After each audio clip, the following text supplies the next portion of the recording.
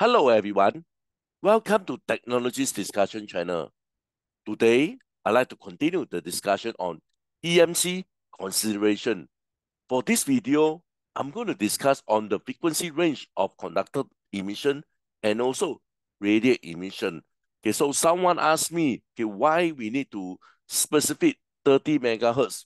So this video, I'm going to explain to you why conductor emission concentrate on the lower frequency while radiate emission concentrate on the higher frequency. So this will be the objective of this video. This will be the part 55 series discussion on EMC. So guys, if you're keen to know more about EMC, please take a look on the playlist under the description.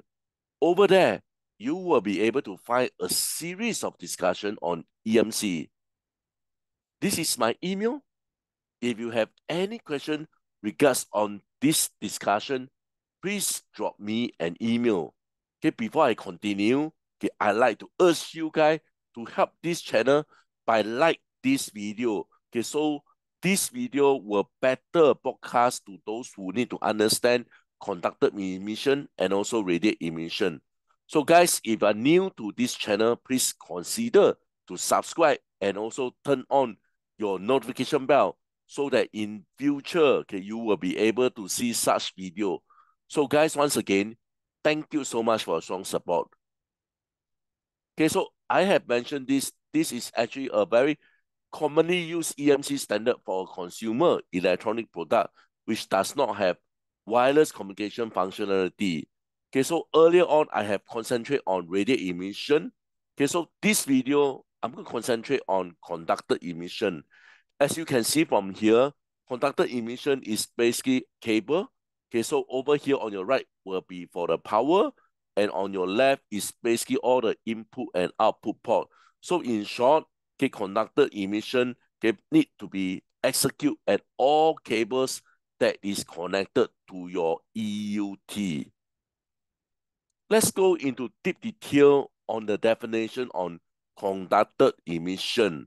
Okay, conductor emission refers to the noise component generated by a device or subcircuit.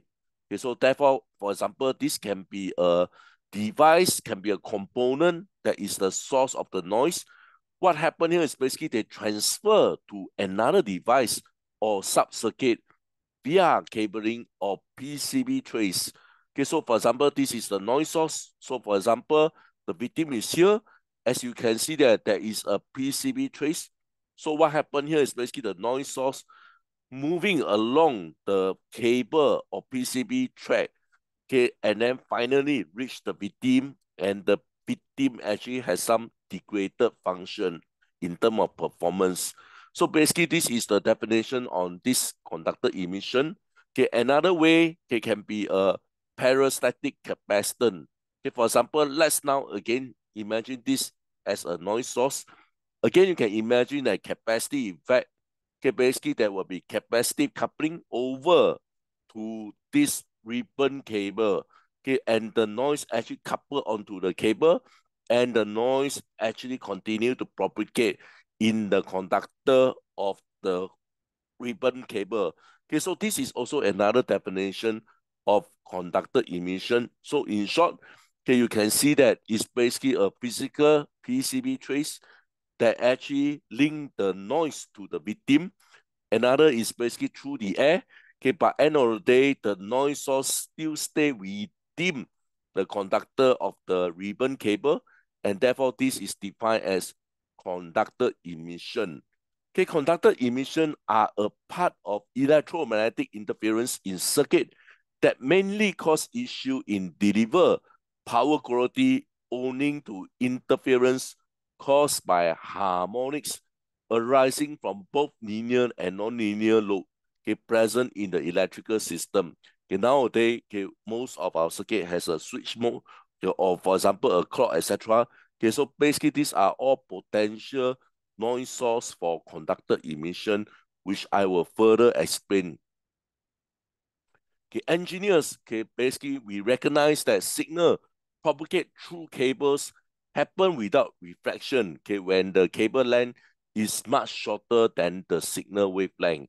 Okay, you can see from here, okay, so this is basically the length of the cable length. Okay, you can see from this diagram here, this is the wavelength. You can see that the cable length is much shorter as compared to the wavelength. Okay, which means that this signal is actually low frequency.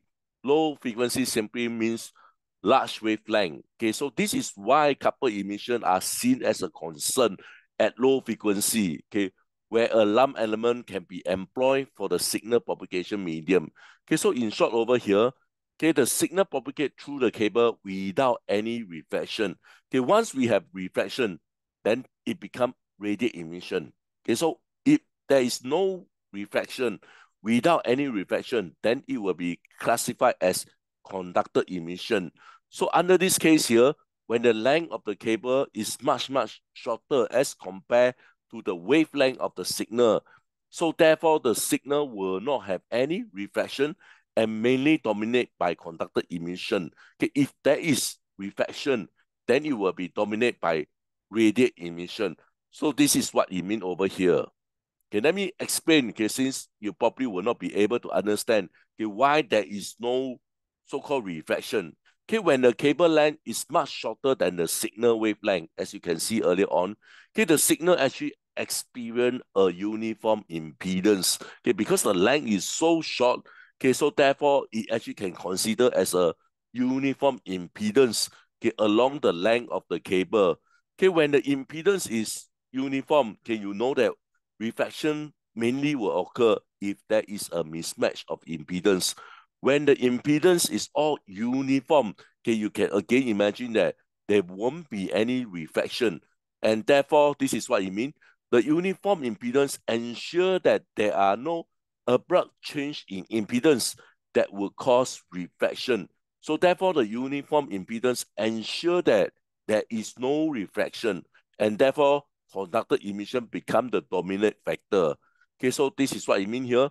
So instead, the signal travels smoothly through the cables without encountering impedance mismatch that will lead to reflection. So in short, when the length of the cable is much shorter as compared to the wavelength of the signal, there won't be any reflection.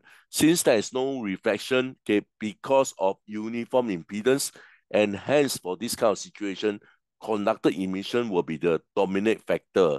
Okay, if we have reflection, okay, remember when we actually have a reflection, then radiate emission will be the dominant factor. Okay, we will study a little bit on radiate emission, okay, on the next few slides, okay, but this is what I want to discuss based on conductor emission. Okay, the reason why conductor emission are considered a big issue at low frequency, okay, mainly is because of propagation. Okay, because of free space path loss equation, low frequency signal basically will have the tendency to be able to travel long distance. Okay, I'm not sure, okay, but if you still remember what we had discussed on free space path loss equation, okay, the lower the frequency, the longer that I can actually propagate. So once we have a low frequency signal, it becomes a big issue because they tend to have a tendency to travel longer distance through wires and trace as compared to higher frequency. Okay, higher frequency will have higher loss and therefore the signal becomes smaller and smaller or weaker. Okay, so this means that even small amount of interference generated within a device can travel significant distance and affect other nearby electronics equipment. Okay, sustainability. Okay, some electronics device operate at low frequency. Okay, in fact, we have still quite a fair bit of electronics device that actually operate at low frequency. They are actually very sensitive to interference. Basically, once we have low frequency through the conductor emission, then this electronics device will be affected. Okay, so basically this is what it means here. Okay, crosstalk at low frequency, okay, crosstalk between different components or section of circuit can be worse than the effect of, because of the effect of conductor emission. Okay, the crosstalk issue become very severe. Okay, especially true at low frequency. Okay, crosstalk occur when signal unintentional couple. Okay, so this is basically through a capacitive couple to another nearby conductor, and basically the interference still stay within the conductor of the cable. So therefore, this type we classify as conductor emission. Okay, so let's take a look on another case. Okay, earlier on, I have mentioned that when the length of the conductor, okay, basically they are much so-called shorter than the wavelength. But for this situation, I actually consider that the length of the cable is actually much longer as compared to the wavelength of the signal. So earlier on, I have mentioned that radiated emission actually happen, okay, because once we have a longer so-called cables, okay, we cannot estimate or we cannot assume that it will be a uniform impedance. Because of the long cable, you can imagine that the impedance will not be so-called uniform, and therefore reflection can happen. So let's quickly understand this. Okay, when the length of the cable significantly exceed the wavelength of the signal, okay, especially through at high frequency, okay, signal propagate along the cables tends to encounter reflection. Okay, remember I told you they will have more reflections. The longer the cable, the higher chances that we are going to have reflection, okay, unless impedance matching is ensured throughout the signal path. Okay, unless we do signal or impedance matching all along the path, if not, definitely we will have reflection. Okay, in such case, the propagation through the conductor can be effectively analyzed using a distribute model. Okay, so I have also done this transmission line discussion. Okay, so basically this is what I mentioned about transmission line theory. When the wire or when the cable is much longer as compared to the wavelength, then we cannot take this as a cable anymore. Okay, we take this as a transmission line, and we need to analyze this cable as a transmission line theory. Okay, however, in practical application, systems often employ conductors such as cable and circuit trays that aren't specifically designed as transmission line for high frequency. So for example, what it mean here, okay, if this transmission line is throughout 50 ohm, then it will be perfect match. Then I will not have any reflection. But in the reality of world, okay, so basically the cable, okay, they are not really specifically designed as transmission line at high frequency. Okay, so this conductor can readily emit out signal as an electromagnetic wave. So therefore, this is so-called lump under radiate emission. Okay, once you have reflection, okay, basically you can imagine that once you have a reflection, it bounces back and the chances to have radiate emission become higher. So in short over here, conductor emission mainly will happen at the low frequency, while radiate emission will happen at a higher frequency. Okay, so basically this is a quick conclusion. The common rules, okay, basically what we as a designer need to consider is the critical conductor lengths that mark the transit from lump behavior to distribute behavior as following. Okay, so basically this is for lump system. Okay, so you need to ensure that the length is much so-called shorter than the wavelength divided by 6. Okay, if we are going to analyze this as a distributed system, then the length need to be much bigger as compared to the wavelength over 6. So basically, this is the common rules of thumb, okay, in order to consider the critical conductor length. Okay, based on this, okay, we can also arrive on certain situation. Okay, but before I continue, okay, guys, again, okay, if you have learned something from this video, I urge you to help this channel by like this video. And also, if you're new to this channel, please consider to subscribe to this channel. Thank you. Okay, let's continue. Okay, so the table basically show the wavelength for different frequency. Okay, the associated critical length, the structure whose typical dimension are compared to the critical length and the type of emission typically generate. Okay, so over here you can see that, as I mentioned earlier on, conducted mainly on low frequency, radiate typically at high frequency. Okay, so you can see based on the frequency also. Okay, for example, these are so-called longer cable. Mainly they are used for public distribution network cable. So basically these are very long cable that bring, for example, power from one point to another point, for example. And we also have a building cable. Okay, for us, typically, when we actually do manufacture a EUT, etc., we actually call this device connection cable.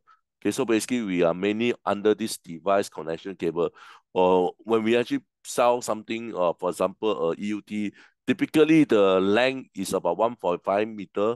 Okay, seldom we have cable that is 5 meter, 50 meter, etc. So typically, let's say we build a device, okay, it come along with a cable. Okay, the cable length typically is about 1.5 meter. Okay, so therefore over here you can see that all these are so-called lump under conducted. Okay, while anything, okay, basically with a device, okay, connection cable, or maybe when we actually implement the design of the device on a PCB, typically, okay, you can imagine that the length will be much shorter. Okay, so therefore, all these are lumped under radiate high frequency. So in short, over here, you can see that, okay, 30 megahertz and below under conducted, 30 megahertz and above under radiate emission. Okay, so basically this will give you some idea on the frequency range to conduct, okay, for basically conducted emission and radiate emission. Let's do a very quick conclusion here. Okay, traditionally, the separation line between conducted and radiate emission is actually set at 30 megahertz, which I have illustrated on the previous slides here.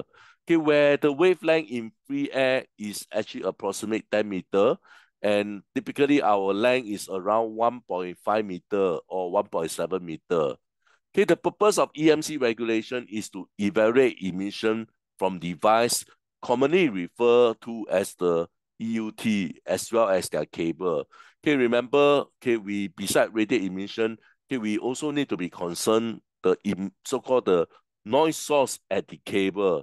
Okay, since the typical dimension of device and associated cables can extend up to 1.5 meter, okay, the table earlier on demonstrate that radiate emission from this component may only occur at frequency existing 30 megahertz. Okay, this happens when the dimension of the conductor within the EUT, okay, they are surpass the critical length. Okay, so however, for another scenario, when the frequency is below 30 megahertz, okay, generally they do not result in significant radiate emission. So testing of the EUT usually focus solely on conducted emission. So in short, frequency below 30 megahertz, conducted emission. Frequency more than 30 megahertz, radiate emission. So with this, okay, I would like to end my discussion. Again, I urge you guys to help this channel by like this video. And if you guys are new, okay, please consider to subscribe to this channel. Thank you guys. Once again, I hope to see you guys soon. Bye for now. Thank you so much.